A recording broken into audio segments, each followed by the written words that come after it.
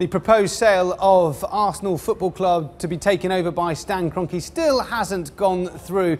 Alisher Usmanov, the Russian oligarch, has agreed to sell his share, but the 400 or so minority shareholders around the world have put a slight spanner in the works by blocking the initial proposal and maybe delaying things, maybe making Stan Kroenke attend one last uncomfortable AGM at the end of the month. They've got to decide whether or not they want to take it on or not. Well, Stan Kroenke currently owns 67% of Arsenal, and Alisher Usmanov has agreed to sell his 30% share. That was a deal announced to the London Stock Exchange already. If the deal was to go through, the club will be valued at around about 2.3 billion US dollars, so a huge amount of money.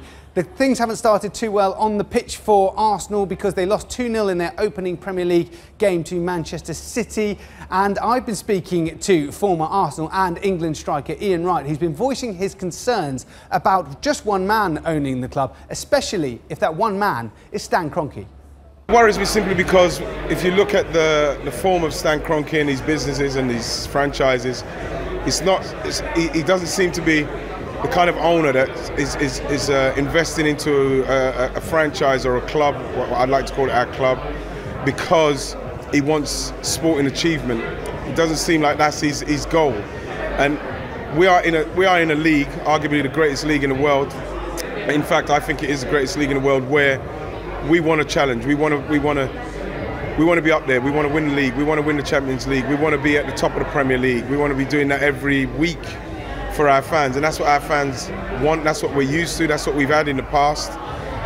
And so when you've got an owner like Stan Kroenke, who's literally just regurgitating the money what's in there to try and buy the players, and without buying those stellar marquee players that you need, stellar marquee players that people like Abramovich will go out and buy, the Glaziers for an American owners. You know, the same with Liverpool's owners. They give their manager money. They give him the capability to buy the players that's going to compete, and I don't believe that we've got an owner that does that. Hey everybody, it's Hadley Gamble from our new CNBC Middle East Bureau in Abu Dhabi. Thanks for stopping by. Now, to watch more, you can try one of the videos that just popped up on your screen, and don't forget to subscribe.